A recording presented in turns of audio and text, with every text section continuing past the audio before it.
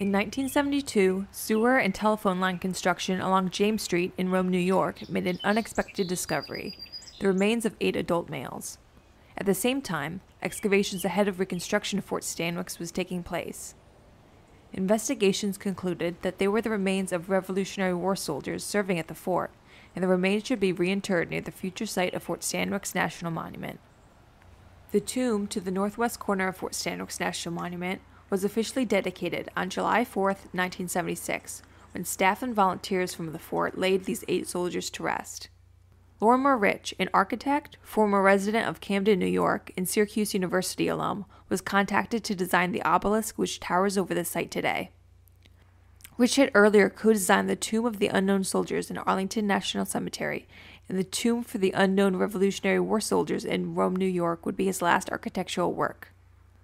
The obelisk here, which is 19 feet tall, is similar to the one at Oriskany Battlefield, and is a symbol drawing a connection between the graves and the heavens.